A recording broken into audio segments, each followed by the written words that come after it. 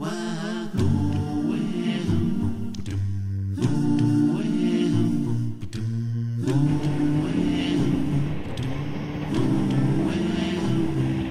you can.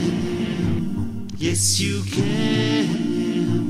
Yes, you can. Yes, you can. This goes out to my brothers and my sisters in the world today. Stay on the right path, the righteous way, 'cause you can. Yes, you can. Yes, you can. No to drugs and no to crime. Don't stop what you started till the finish line, 'cause you can. Yes, you can. Be focused and be positive and always be keen, 'cause you can reach for the stars and touch your dreams. Yes, you can. Yes, yes, you can. Yes, you can. Definitely raising awareness. I think it's really important. People see this kind of thing as useless. What are some people getting together downtown Saskatoon going to do for people in the Middle East? It's so far away. But raising awareness is, I think, every Canadian citizen's obligation. Yes, you can. Yes, you can. Yes, you can.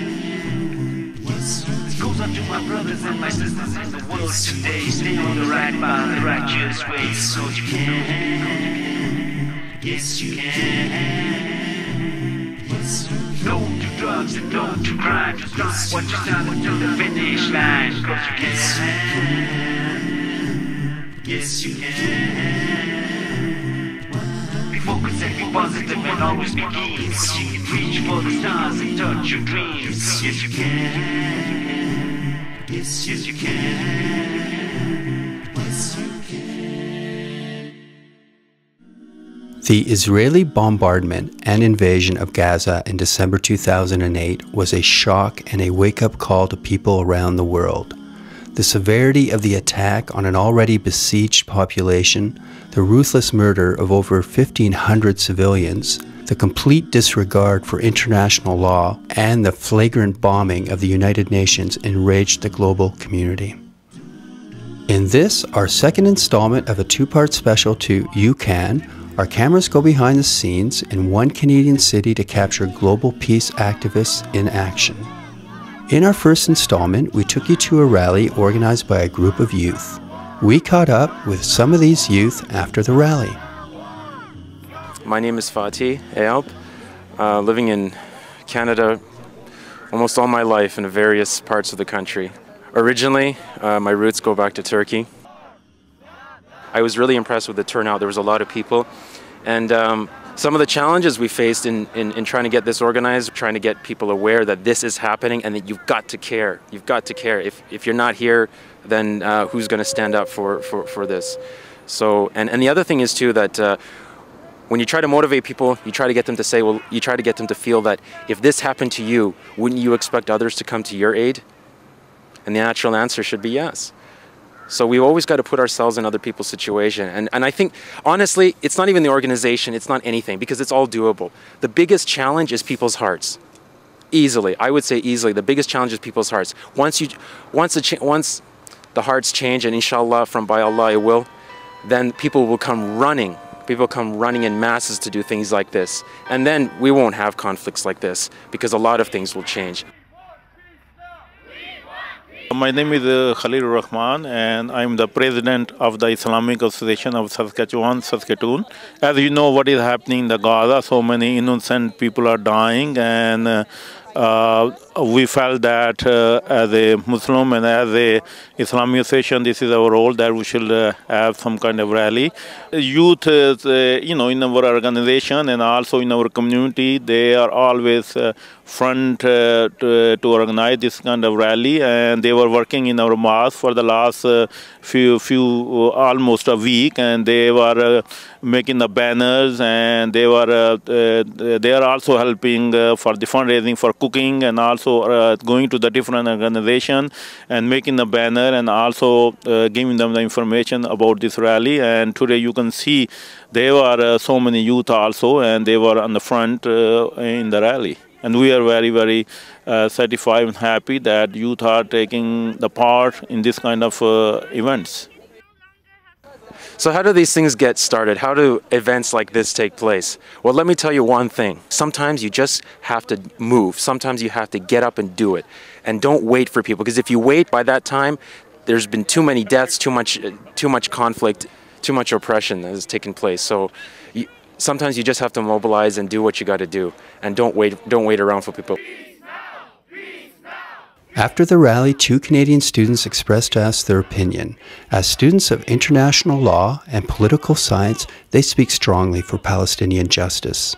Going to a place like Gaza, I mean, it's hell on earth. I mean, they have, no water treatments or sewage treatment facilities. They live in fear, and every morning the Israeli fighter jets fly over Gaza as a scare tactic for since 2006.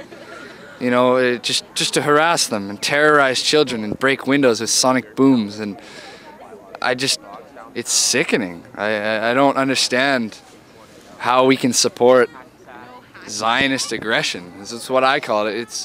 It's a minority that rules. I think the average Israeli just wants to live in peace and work and raise a family just like any other person. And it's such a small minority, I think, that is pushing these racial policies. It's ethnic nationalism at its worst. I mean, we should base our countries and the modern world on civic nationalism, virtues. Ethnic nationalism is always wrong, and that's scary, especially when it's enforced by a state. We've seen it many times over through the last, 1,000 years. So I want peace on both sides. I want a separate Palestinian state. I want the Palestinians to recognize Israel, and I want Israel to recognize that their Palestinians have a right to exist in a nation just like anyone else. I mean, just because they have a right to defend themselves doesn't mean that they can take away other people's rights. It's not a vacuum. Just to add to that, I want people to realize that there is no military resolution for this. There is no military answer. I mean, that's been tried. This is not a new conflict. People think it's a new conflict. It just started a couple weeks ago, but it's not. It's been years and years, decades and decades, and there's no military solution. Yeah, I came here purely out of hatred for aggression.